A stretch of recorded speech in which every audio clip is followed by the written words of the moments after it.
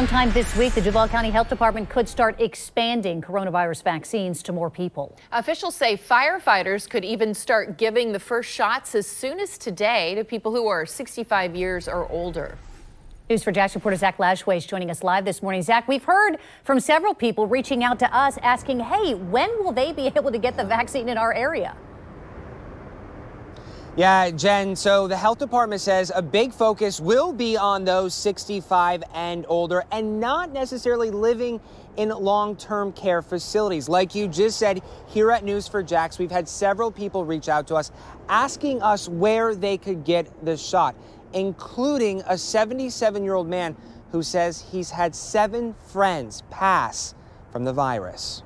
Right now, I'm very afraid to go out of the house. James Jaffa lives in Mandarin. I thought I was next in line, but it's much further down than that. When you start doing some calculations, it gets a little scary. Jaffa says he wants to know when he can receive the COVID-19 vaccine. If you're going to tell me, say, hey, Jimmy, you're number 10,002, fine. You know, I know somewhere down the line I'm on the list. I've called the hospitals. I called the CDC. I called the Florida Department of Health. His concern comes as local medical staff, firefighters, and residents of long-term care facilities continue to be immunized. The Duval County Health Department says JFRD will be working with officials to start getting vaccines to people 65 and older who are not in assisted living facilities. But when? We'll be working through this week. We want to start vaccinating as soon as possible. So we could see some of our 65 and older that live in the community getting vaccinated before the new year. Health department officials tell us police, workers at local medical clinics, and those at the jail are also high on the list.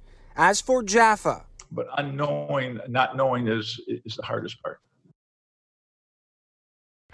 We're told those vaccines will be free as soon as we know the county's plan. We, of course, will let you know on air and online at news4jax.com. As for folks living in Flagler County, they received the first round of COVID-19 vaccines yesterday.